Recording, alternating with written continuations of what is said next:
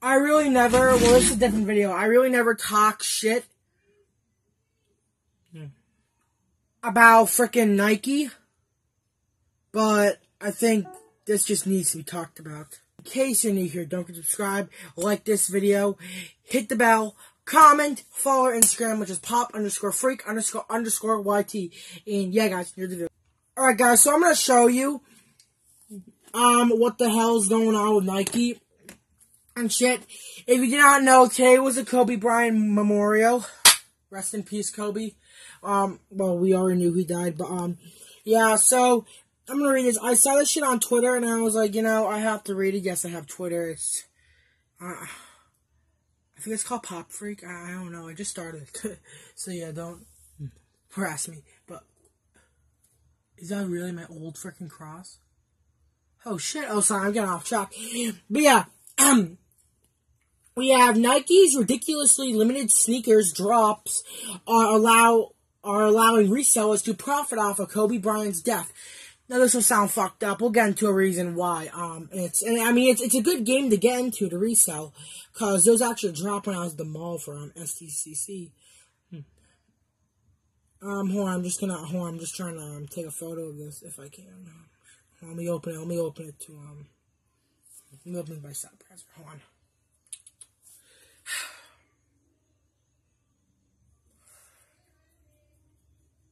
Hold on. Alright, here we go. Yeah, so hold on, let me just take a photo.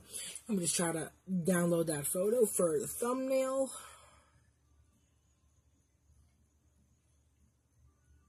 Let me try to download the photo, download image. There we go. Alright, so it says, if you woke up at the crack of dawn earlier, of the last 2 days, just hoping to score the first Kobe Bryant merchandise that Nike has dropped since the tragic death in January. Sorry, there's a plane. Who cares?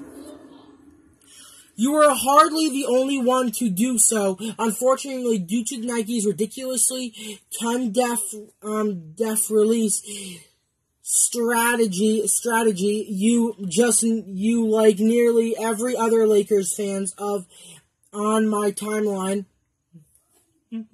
that logged on to sneakers, Nike's, it's called SNKERS, which is the abbreviation for sneakers, Nike's hype building app, never actually had a chance. Well, yes, who's the one who wrote this? By Harrison Figgin, I think. Hold on. By Harrison Figgin. Yeah, oh, this thing actually focuses. That's pretty good. By Harrison Figgin. Well, if I could tell you the real reason why, it's because people these days have fucking bots, and they will buy them up in seconds, maybe even minutes, of course, if your bot is slow, if you buy one of those good bots you have for, yeah, I'm just trying to say, bots will buy anything up. Okay, yeah. Oh, the guy has to put the headline saying, "This is pathetic." It truly is. It's fucked up. You see, for Nike's sneakers that are actually an app for selling shoes. Well, yeah. Yeah, my bad. Sneakers is not the app. Sneakers is a reselling app. I'm not trying to say I collect sneakers. I'm just saying this is a subject I had to share to my sneaker fans out there. Yeah, for selling shoes, or at least, the very least, if is one. This sucks. It sucks at it. What it actually serves as is an artificial hype generator. Something for everyone to rush to hoping for just a crumb. Sorry, that was my, that's my ringtone. If you hear that, I'm sorry. I didn't fart at all, so just take that in mind. If you even heard it. Rushing, hoping for just a crumb of a chance at an extremely limited release merch. The Nike drops on it. If you're a sneakerhead, you're more than familiar with the sold out text that pops up around 10 to after 5 to 10 minutes after you input all your info, and the assuring dwelge of tweet of people comparing themselves to clowns for even trying.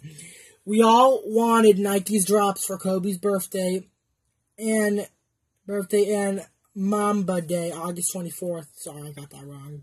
Don't harass me. To be different, we hoped that Nike would make the shoes and jerseys that were putting out a wilder release, so that real fans would actually have at least a small chance of getting stuff to celebrate the late Lakers legend. That unfortunately was not the case. The release is similar to resellers have bots to game the sneaker system. Yeah, I'm just saying that, like, it's a good game to get in for sneakers, but, like, I'm just saying you will have to have a bot to get it. Like, no lie, guys. It's like guaranteed. You probably won't even be able to get a specific drop without having a bot, or unless you luck out. Like, I'm just saying, some shit's just fucking ridiculous. Like, usually what I do with pops is if there's a limited pop I want, if the site doesn't crash, I probably my tablet cut out and I lost. Well, I don't know, I just lost storage, but I ran out of storage. But yeah, like, I'm just saying it's some bullshit, honestly. Like, what I do is with pops, there's a most expensive, it's a most hype drop I want. I probably would buy a bot to buy it. But, like, yeah, I'm just trying to say, this was kind of a disgrace to frickin' Kobe, I would say. Like, do what Funko's doing. Put, like, one of those things that say, are you a bot, or something like that. Because, mostly, I gotta be honest, real collectors were actually able to get the Funko Ween stuff. But, yeah, I just wanted to put this out about the Kobe thing. I don't know. It's just a bunch of bullshit, honestly. I'm honestly just speechless what they could do to Kobe like that. But yeah, guys, end this video off here. Just saying, do not go on Twitter. Do not. You will get spewed out with shit and stuff, because Twitter's kind of hell now. And yeah. I'm out. Peace.